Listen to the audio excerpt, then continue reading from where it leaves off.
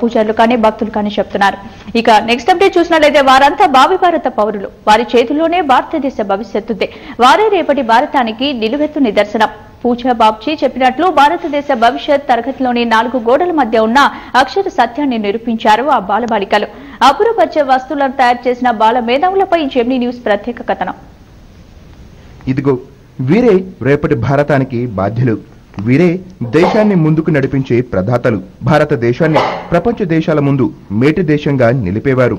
అందుకు నిలువెత్తు నిదర్శనమే వారు రూపొందించిన వివిధ రకాలైన వస్తువులు. వారి మేధోశక్తిని ఉపయోగించి తయారు చేసిన వస్తువులు అబ్బురపరిచాయి, ఆలోచింపజేశాయి. Lot of experiments in our school, around 42 experiments they are doing. They are doing very confidently.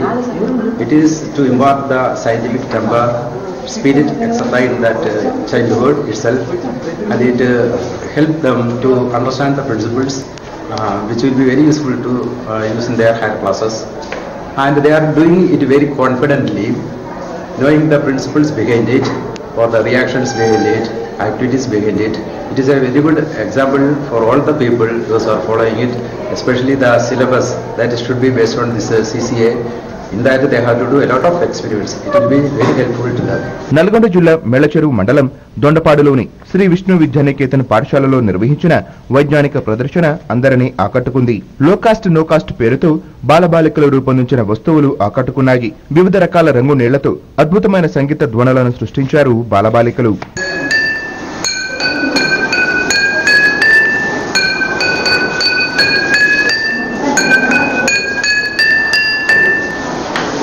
భూమికి గల గురుత్వాకర్షణ శక్తి ద్వారా పల్లం నుండి ఎత్తుకు సులభంగా ఎలా ప్రయాణం చేయవచ్చునో వివరించారు. ఇక భారతదేశాన్ని కాస్త ఇబ్బందులు పాలు చేస్తున్న కరెంటు సమస్యను అధిగమించవచ్చునని విద్యార్థులు నిరూపించారు. విద్యుత్ సమస్యను అధిగమించడానికి ఇంట్లోనే పవన విద్యుత్ తయారీ విధానం ఆకట్టుకుంది. 100కు పైగా ప్రయోగాలను ఉపాధ్యాయుల పర్యవేక్షణలో చేసినట్లు విద్యార్థులు చెప్పారు.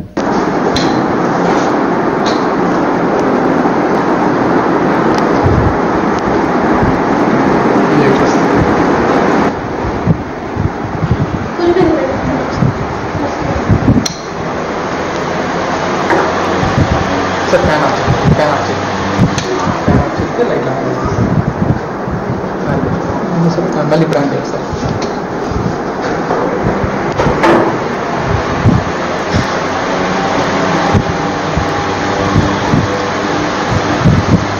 పవర్ కనెక్షన్ ఏం లేదు, జస్ట్ రొటేట్ అవ్వడం.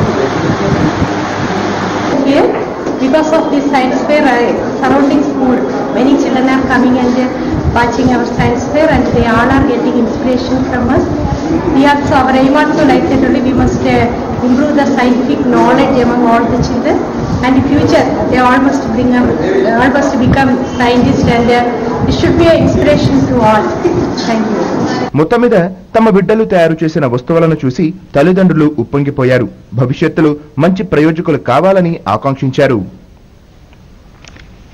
నెల్లూరు జిల్లా రైతాంగ అవసరాలు తీర్చేందుకు అధికారులు సన్నాహాలు ప్రారంభించారు. నాయుడు